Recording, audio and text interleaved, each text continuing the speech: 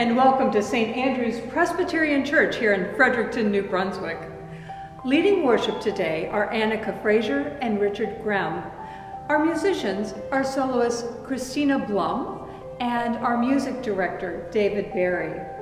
Our storytellers are Lucy and Dr. Thomas Goud, and I am the Reverend Susan Brasier. Let us worship God. The heavens are telling of the glory of God. With the whole firmament, let us proclaim God's handiwork. The law of the Lord revives the soul. May God's teaching bring us wisdom in our worship. Let the words of our mouths and the meditations of our hearts be acceptable to you, O God, for you are our rock and our Redeemer. So let us praise you with all we have.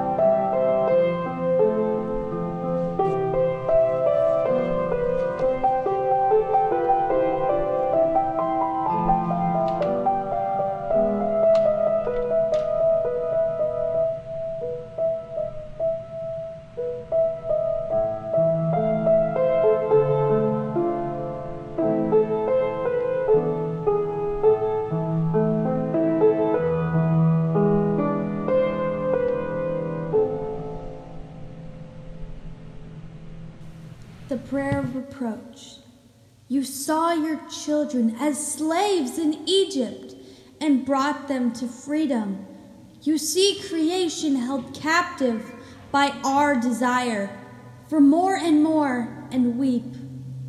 And so you pour out your foolish love on us from day to day. All that we have learned and think we know has not brought meaning to our lives. The brokenness of our world needs your peace. The pain-shattered hearts need your healing. And so you speak to us through the mouth of your servant Jesus. All creation weeps with grief and cries to you for comfort. All the brokenness of our world long for your holiness. All who hunger for hope long for your sweetness of your grace and joy. And so you fill us with spirit and the wisdom of you. Amen.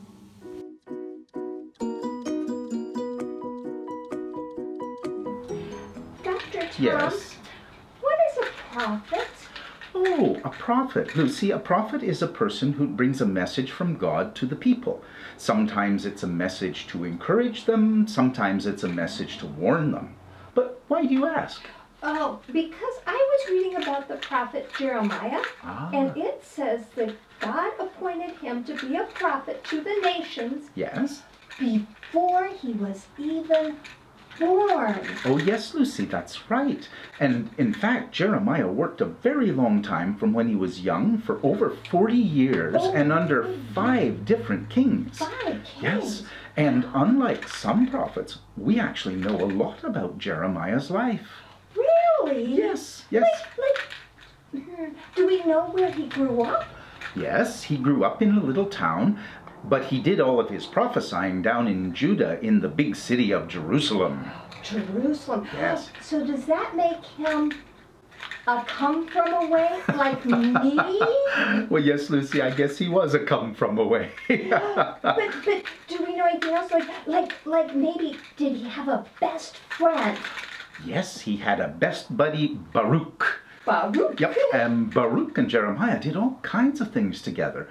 Baruch even helped Jeremiah to write down his poetry and his stories and his prophecy in his book. Oh, they did group work. Yeah. I love group projects, Dr. Tom. They're Do you? fun. Yes. Yeah. But Dr. Tom, Yes. how did Jeremiah know how to be a prophet if he was just a little boy? You know, I think it would be very hard to take God's messages and tell them to a bunch of adults. I would be very scared. You know, Lucy, that's exactly what Jeremiah said to God when God first called him. He said, I'm just a boy. And God said, go anyway. And so then Jeremiah said, well, I wouldn't know what to say. And God touched his mouth and put the words right in his mouth. Right. Yes. Right in his mouth? Yes. Oh my gosh. Well, but Dr. Tom, Yeah. I think it's easier probably to get out of cleaning your room for your mom than getting out of working for God. But you know, Lucy, working for God as a priest or a prophet was sort of the family business for Jeremiah. Oh. His father was a priest, and his cousin Huldah, she was a very well-known prophet too. Women were prophets too? Of course there were women prophets. There were lots of women prophets. Since prophecy was kind of the family business, of course, they made sure that he had a good education so that he could be a good prophet. Dr. Tom, I don't think that Jeremiah liked being a prophet. Oh. People were mean to him, and you know, Dr. Tom, Yes. Jeremiah complained all the time. You know, he was, Dr. Tom, Yeah. he was a whiner butt. Oh, Lucy, yes. He was treated badly, and he was a whiner. Yes. In fact, he's called the weeping prophet. Oh. But I think, Lucy, the hardest part for him was that the people didn't want to hear God's message. Like when I don't want to hear my mom tell me to clean my room, and I just want to go outside and play. Yes, it's like that, Lucy. The people did not want to hear, especially what they were doing wrong. And they were doing a lot of things wrong. Jeremiah must have been so discouraged. Even though he complained a lot, the surprising thing is that he was still quite optimistic. Really? Yes. He worked in extremely difficult times. There was a big war and there was a famine, and yet, even in the midst of all of that suffering, he told the people that this is what God said. For I know the plans I have. For I know the plans I have for you. Plans to prosper you and not to harm you. Plans to give you hope and a future. Hope and a future. I like that, Dr. Tom. I do too. Plans to give you a hope. Plans to give you a hope. Hope and a future. Hope and a future. For I know the plans I have for you. Saith the Lord. Saith the Lord. Oh, saith the Lord. Saith the Lord. For I know the plans I have for you. Saith the Lord. Saith the Lord. Oh, saith the Lord. Saith the Lord. Oh, saith the Lord. Saith the Lord. Saith the Lord. Saith the Lord. Oh, saith the Lord. Saith the Lord. Saith the Lord. Saith the Lord.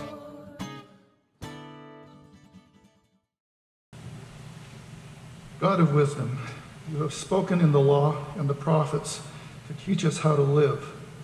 Move in and among us through your Holy Spirit to open our minds and hearts to your truth and receive your life-giving word. Amen. The Old Testament reading is from Jeremiah, 7th chapter, first 11 verses. The word came to Jeremiah from the Lord. Stand in the gate of the Lord's house and proclaim there this word and say, hear the word of the Lord, all you people of Judah, you that enter these gates to worship the Lord. Thus says the Lord of hosts, the God of Israel, amend your ways and your doings, and let me dwell with you in this place. Do not trust in these deceptive words. This is the temple of the Lord, the temple of the Lord, the temple of the Lord. For if you truly amend your ways and your doings, if you truly act justly with one another, if you do not oppress the alien, the orphan, and the widow, or shed innocent blood in this place, and if you do not go after other gods to your own hurt, then I will dwell with you in this place, in the land that I gave of old to your ancestors forever and ever. Here you are, trusting in deceptive words to no avail.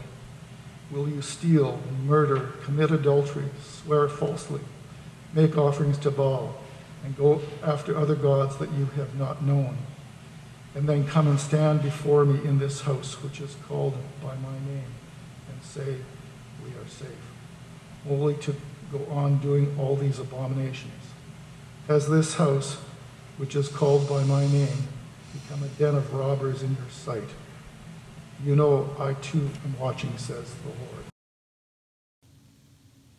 To the leader, a psalm of David. The heavens are telling the glory of God, and the earth proclaims his handiwork. Day to day pours forth speech, and night to night declares knowledge.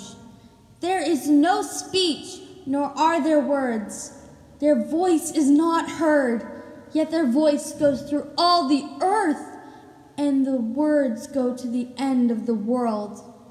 In the heavens he has set a tent for the sun, which comes out like a bridegroom from his wedding canopy, and like a strong man runs its course with joy.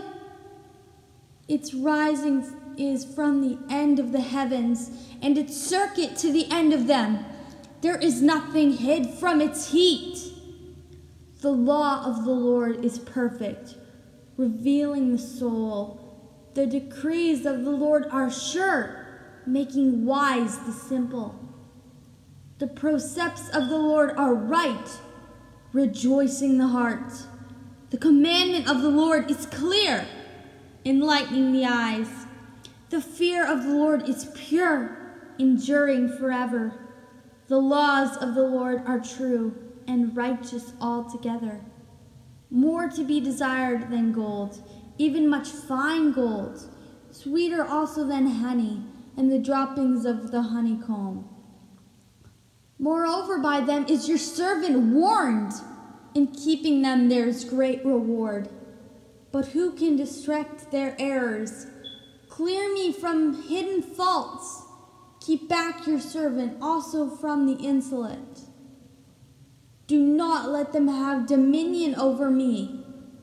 Then I shall be blameless and innocent of great transgression. Let the words of my mouth and the meditation of my heart be acceptable to you, O Lord, my rock and my redeemer.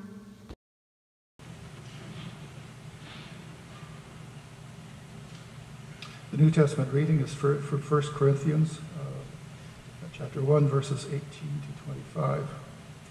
For the message above the cross is foolishness for those who are perishing. But to us who are being saved, it is the power of God. For it is written, I will destroy the wisdom of the wise, and the discernment of the discerning I will thwart.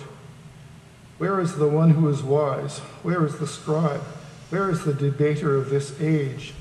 Has not God made foolish the wisdom of the world?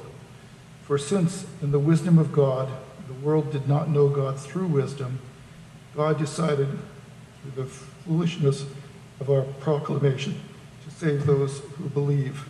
For Jews demand signs and Greeks desire wisdom, but we proclaim Christ crucified, a stumbling block to Jews and foolishness to the Gentiles. But to those who are called both Jews and Greeks, Christ the power of God and the wisdom of God.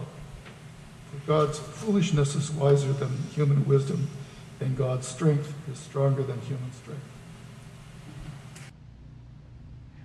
Every Sunday I stand here before you and I ask you to pray with me before I deliver the sermon. I engage in this ritual prayer because it is my desperate desire that God will use me, my breath, my voice, my very being, to bring to each of you the message the Almighty wants you, no, needs you to hear. I pray that you'll receive the message either because of me or some Sundays in spite of me. Most ministers offer a prayer before they preach using many different words, but I am deeply fond of the ancient words the psalmist added almost as a postscript to the end of Psalm 19 that we heard Anika read for us this morning. For 3 millennia, people of faith have prayed this prayer. I ask you to join me once more. May the words of my mouth and the meditations of all of our hearts be pleasing in your sight, O Lord, our rock and our Redeemer. Amen. Our gospel lesson this morning comes from the 19th chapter of Luke, verses 45 and 46. Listen now for the word of God. When Jesus entered the temple, he began to drive out those who were selling things there. And he said, "It is written, 'My house shall be a house of prayer,' but you have made it a den of robbers." This is a word of God for the people of God. Well, Luke's account is pretty succinct, a little devoid of details, don't you think? You know this story well, the cleansing of the temple, but let's pause for a moment and fill in some of the gaps. Let's phone a friend. Let's read from John's Gospel, chapter 2, 13 through 22. Listen again for the word of God. The Passover of the Jews was near, and Jesus went up to Jerusalem. In the temple, he found people selling cattle and sheep and doves, and the money changers seated at their tables. Making a whip of cords, he drove them out of the temple, both the sheep and the cattle. He also poured out the coins of the money changers and overturned tables. He told those who were selling doves, "Take these things out of here. Stop making my Father's house a marketplace." His disciples remembered that it was written, "Zeal for your house will consume me." The Jews then said to him, "What sign can you show us for doing this?" Jesus answered them, "Destroy this temple, and in 3 days I will raise it up." The Jews then said, "This temple has been under construction for 46 years, and you will raise it up in 3 days?" But he was speaking about the temple of his body. After he was raised from the dead, his disciples remembered that he had said this, and they believed the scriptures and the word that Jesus had spoken. This too is the word of God. Thanks be to God. The author of John's Gospel is not nearly as stingy with the details as the writer of Luke's Gospel. John provides rich details of the scene. Merchants bustle among their animals, money changers busily changing coins, and pilgrims peruse the stalls, bartering with the tradespeople and seeking priests to complete sacrificial rituals. Money changers exchanged denarii into half shekels so the pilgrims could pay the temple tax, while animals were offered in sacrifice for ritual purity from daily life so that they could participate fully in the Passover. Although certainly different, the scene in the 2nd chapter of John is not entirely unlike Christians as we prepare for Easter. Believers gather in a holy place, remembering God's deliverance and seeking to honor God through ritual and repentance. As you know, there is a small group engaged in a Lenten Bible study here on Tuesday evenings. We have been using the book, Entering the Passion of Jesus, A Beginner's Guide, to Holy Week, written by Professor of New Testament Studies at Vanderbilt Divinity School, Dr. A.J. Levine. I want to share with you this morning how this historical Jesus scholar understands the encounter of Jesus at the great temple of Jerusalem.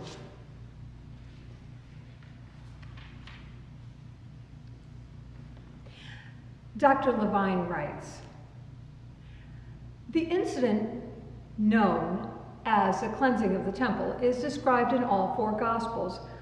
Most people have the idea, probably from Hollywood, that this is a huge disruption. When we see this scene depicted in movies, we find Jesus fuming with anger, and we inevitably see gold coins falling in slow motion. Everything in the temple comes to a standstill. Not all movies actually have Jesus speaking at this moment, perhaps because they think his actions are, at least here, more important than words. Perhaps because if they included both what he said in the synoptics as well as what he says in John, the incident would become confusing or maybe too long. But we are not here watching a movie. We are studying the Gospels. Here is what we know about the actual setting. We begin by noting that the temple complex was enormous. It was the size of 12 soccer fields put end to end. So if Jesus turns over a table or two in one part of the complex, it's not going to make any difference given the size of the space. The action, therefore, did not stop all the business. It's symbolic rather than practical. One responsibility is to determine what was symbolized. For that, we need to know how the temple functioned. The Jerusalem temple, which King Herod the Great began to rebuild, and which was still under construction at the time of Jesus, had several different courts. The inner sanctum was known as the Holy of Holies, is where the high priest entered only on Yom Kippur, the Day of Atonement, to ask forgiveness for himself and for the people. Outside of that was the court of the priests, then the court of Israel, the court of the women, and then the court of the Gentiles, who were welcome in the temple. The outer court, the court of the Gentiles, is where the vendors sold their goods. The temple at the time of Jesus was many things. It was a house of prayer for all nations. It was a site for the 3 pilgrimage festivals of Passover, Shabbat, and Sukkot. It was a symbol of Jewish tradition. It was a national bank. It was the only place in the Jewish world where sacrifices could be offered. Therefore, there needed to be vendors on site, pilgrims who would offer doves, such as Mary and Joseph do following the birth of Jesus according to Luke, or a sheep for Passover meal, would not bring the animals with them when they came from Galilee or Egypt or Damascus. They would not risk the animal becoming injured and so unfit. The animals also might fly or wander away or be stolen or die. One bought one's offering from these vendors. Next, we need to think that the temple was something other than what we think of as churches. A church usually is a place of quiet and decorum. The temple was something much different. It was a tourist attraction, especially during the festival season. It was very crowded and it was noisy. The noise was loud and boisterous because they were celebrating Passover. The people were happy because they were celebrating the Feast of Freedom. For many, it was one of the few opportunities to celebrate by eating meat rather than just fish. We might think of it as a setting, something like a vacation for the pilgrims, a chance to leave their homes, to catch up with friends and relatives, to see the big city, to feel the special connection with their fellow Jews and with God. It is into this setting that Jesus comes. As you can see, Professor Levine is a very good writer, and if you are intrigued, you are more than welcome to join us Tuesday evenings over Zoom, even if you don't have time to read the book. So here's what I wonder. If the merchant vendors and money exchangers are all providing a valuable, integral service for the temple and for the pilgrims alike, why does Jesus create such a ruckus? The money changers, the merchants selling doves and cattle, were all just engaged in commerce.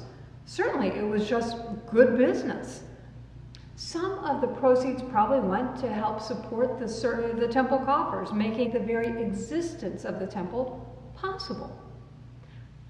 Jesus doesn't even attempt to negotiate or give warning. He just barges in, no announcement, and starts flipping tables and yielding a whip and creating chaos. You have to imagine there was a feeling of, hey, what do we do? We bring benefit and value. If we leave, who's going to pay the bills? Do you think a bunch of peasants are going to maintain the upkeep of this temple and pay for the priests? I think Jesus might have been dismayed by the infusion of the secular world into the sacred space.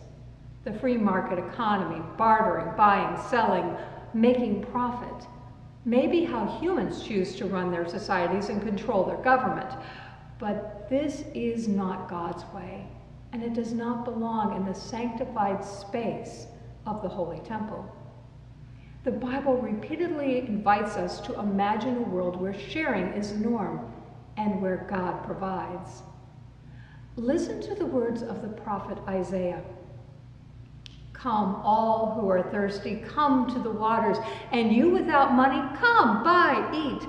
Come, buy wine and milk without money and without cost. Why spend money on that which is not bread, and your labor on that which does not satisfy? Listen to me and eat what is good, and your soul will delight in the richest foods. Having spent decades involved in commerce as a trial lawyer, this strikes me as so foolish, so out of touch with reality. Being careful with the resources God gives us, using all of our human wisdom garnered through MBA classes and decades of experience, all demand that we act prudently. But our ways are not God's ways. In God's hands, even the horrific execution on the cross becomes a gift for our salvation. God's ways are not our ways, and trusting God and where God is leading is what it means to be disciples of Christ. The incident at the temple, the cleansing of the temple, represents perhaps that commerce as usual has no place in Christ's kingdom. Commerce as usual, with the notions of buyer beware, exploiting workers, taking advantage of the economic situation to the detriment of others, is just wrong in God's holy temple. But such conduct is not only wrong in sacred space, but is also wrong in the secular world as well. It is not about whether something is lawful or allowed under the law of the realm. It is about whether it is honorable before God.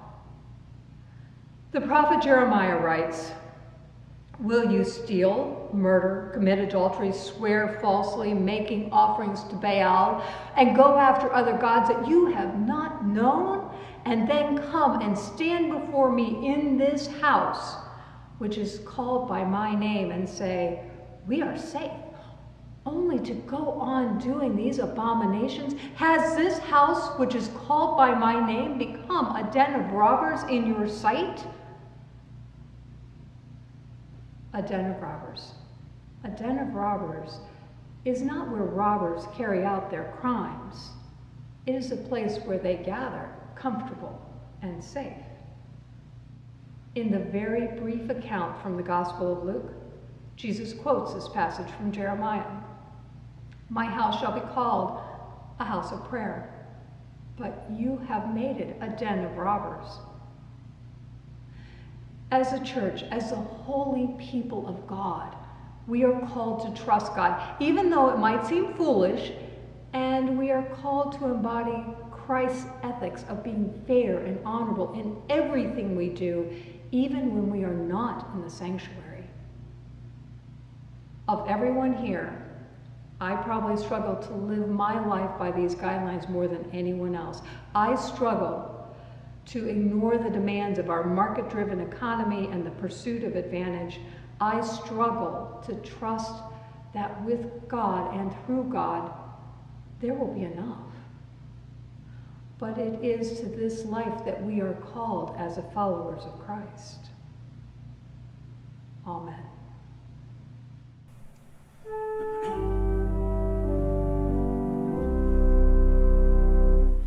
When Christ went to the temple to worship God one day, he entered through the courtyard where anyone could pray. That court was for the nations, and all could enter in, but Jesus found a market, a shameful robber's den. Their cattle, sheep, and pigeons were sold for sacrifice, and money changers shouted of quality and price. Outsiders could not enter the inner courts for prayer. Their only place to worship was in the courtyard there. When prayer gave way to profit and pride closed many doors, the Lord cried out in anger and made a whip of cords. He shoot the sheep and cattle and scattered pigeons too. God's house was for all people, not for a chosen few. Oh God, you love the nations and call us all to pray. Forgive us when our worship turns other folk away, as Christ in loving protest fought prejudice and pride.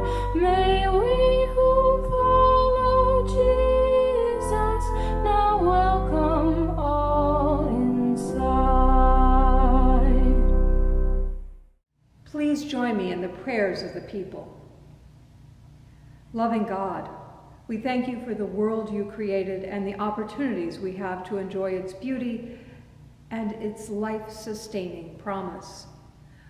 When we find occasions to breathe in fresh air and exercise outdoor this winter, remind us of our partnership with you to care for creation.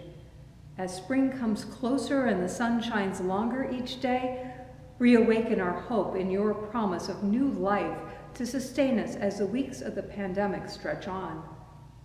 Ever-present God, we thank you for walking with us through the days of uncertainty as well as in times of pleasure and satisfaction. In times of risk and stress, you provide a still point of calm. In times of challenge, you are the source of courage and confidence for us.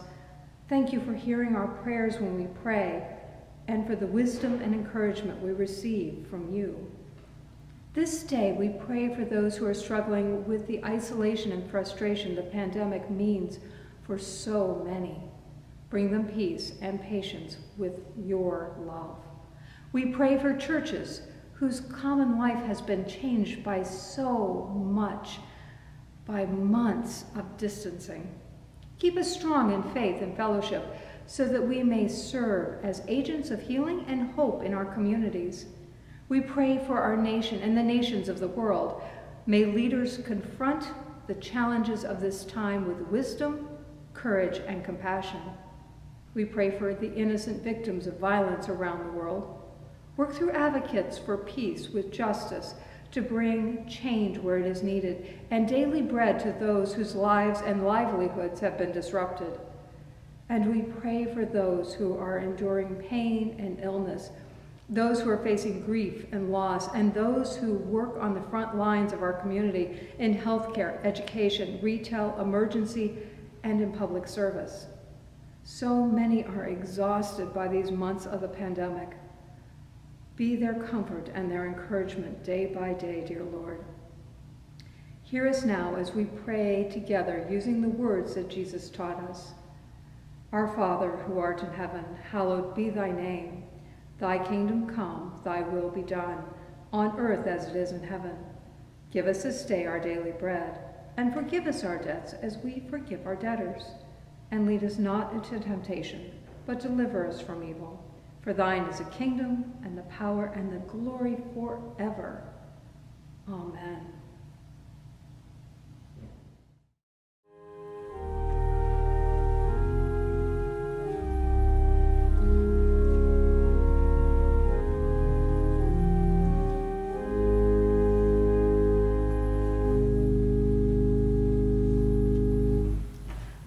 And now go out into the world in peace. Have courage. Hold on to that which is good. Return no one evil for evil. Strengthen the faint-hearted. Support the weak. Help the suffering. Honor all people. Love and serve the Lord, rejoicing in the Holy Spirit. And now may the Lord bless you and keep you. May the Lord cause his face to shine upon you and be gracious unto you. May the Lord lift up his countenance upon you and give you peace. Amen.